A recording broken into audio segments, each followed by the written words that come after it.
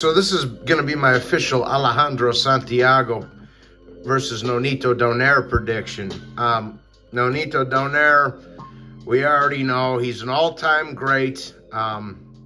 He stands at 5'7". He's a 68.5-inch reach. His record reached 42 victories, 7 defeats, 28 wins coming by way of knockout, and he's 40 years old. Alejandro Santiago stands at 5'2". He has a 65.5-inch reach. His record reads 27 wins, 3 defeats, and 5 draws. And 14 wins coming by way of knockout, and he's 27 years old. So, now this is going to be for a vacant title, a vacant bantamweight title, because I know he moved up and all the titles went vacant, and, I know he's fighting Fulton here shortly, blah, blah, blah, blah, blah. So, good fight. Very impressed with, I'm very glad to see that Nonito Donaire is still going to fight again, and it's going to be for another title. He deserves it.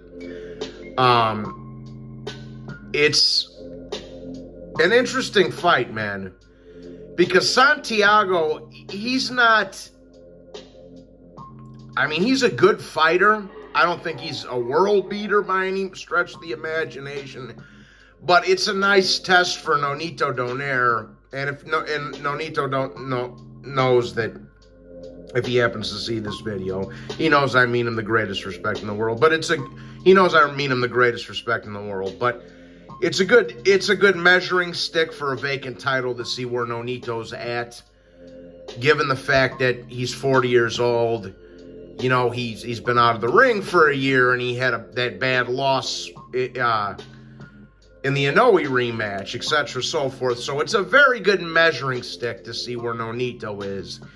And a tough little guy like Santiago, I think, is a good measuring stick for him, especially, like I say, coming off a pretty tough defeat against Naoya Inoue. But and obviously there's no shame in losing to Inoue. A lot of people got him pound for pound number 1 right now. I got him number 2 after Usyk, but, nevertheless, right?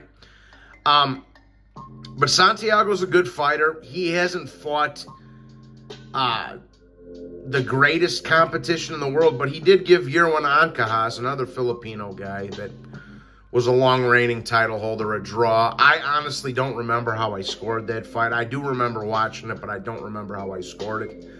But Santiago's a good fighter. Like I say, he's a lot younger than Nonito. He's 27. So, but he's not I wouldn't consider him a big puncher, but he's got enough pop to keep you honest. He's not as big of a puncher as Nonito.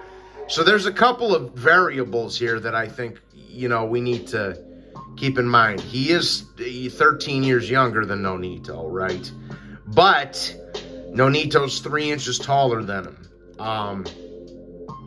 He's got 3 inches of reach on Nonito.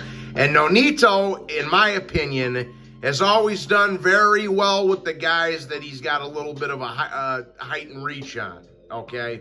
Like Stephen Young, like Nordine Bali, and and some of these other guys. So, and Santiago's also never been stopped before either. So if Nonito was to go in there and stop Santiago at 40 years old and win another vacant title and break his own record of being the oldest bantamweight champion in boxing history, that is another feather in the cap for an already very, very, very legendary career for Nonito, and I think he can do it. Santiago's Santiago's a tough fighter, but I don't think it's anything Nonito hasn't seen before. And like I say, Nonito does well with the guys that are a little bit shorter than he is, a little bit, he's got a little bit of a reach advantage over or whatever. And again, I don't think Santiago's the type of guy, I just don't see him beating Nonito, to be honest with you. I understand that Nonito's older, and, Santiago's younger, and, maybe he's not been in as many wars as Nonito, etc., so forth. But unless Father Time catches up with Nonito, I don't see him losing this fight, guys. I don't.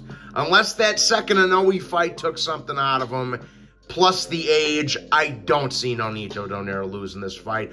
I think that Nonito Donaire is going to go in there and break his own record and double up on being the oldest bantamweight champion in boxing history. And Nonito, Nonito, if you watch this video, I give you the greatest respect in the world, but I just got to make my analysis here. So I think he's going to do it. I think Santiago is a tough kid, and like I said, it's a good measuring stick to see what Nonito's got left coming off that rough second defeat to Inoue, and given his age, right? So good measuring stick. I think it's going to be a very fan-friendly fight. Santiago comes to fight. Santiago comes to fight, and he's never been stopped before. So I think it's going to be a fun fight. I do, and I think that it's going to go some rounds. I think it'll go some rounds, but I do think Nonito's power, his height, his reach, and his experience, too. Because Nonito, obviously, has fought the much, much better competition of the two. So I think that's going to play a factor. Like I said earlier in the video, I don't think it's anything Nonito hasn't seen before. And I think it's somebody that, again, Nonito, if you see this, I mean you the greatest respect. But I think if Nonito was 6-7 years younger, he'd blow this dude out of the water in a couple of rounds. But given he's coming off a tough loss to Inoue, given his age, I do think it'll be competitive. And a good measuring stick, not to keep repeating myself. But for my official prediction, I'm going to say Nonito Donaire wins this fight. I'm going to say it goes to the cards and he wins it on points. Maybe gets Santiago out of there late, but it's hard to say he stops him when the guy's never been stopped before. But Nonito might be the hardest puncher Santiago's ever faced, so you never know. And I want to keep people something in mind too. Even though Nonito had that rough loss in the Inoue rematch in 2021, he made history and KO'd Nordine Ubali in a fight he was an underdog in. Ubali, at least at the time, he was one of the 3 or 4 best guys in the division. And Nonito just blew him out of the water. And then he fought Gabayo, who's another tough Filipino fighter, and knocked him out in a few rounds too. So even though he had that tough defeat to Inoue, he was still doing very good things in the ring prior to that. So I think it's a little too soon to write Nonito off because of his age. And this is somebody, like I say, he's got a lot more of experience against. He's got a height, reach, and a power advantage over. So it's a good measuring stick to see where Nonito is, given his age, given the rough defeat he had in his last outing. But I ultimately do think he's still got enough to come away with the victory here. So that's my 2 cents anyways, guys. Please be sure to hit the like button and subscribe. God bless you all. And have a wonderful night. Take care.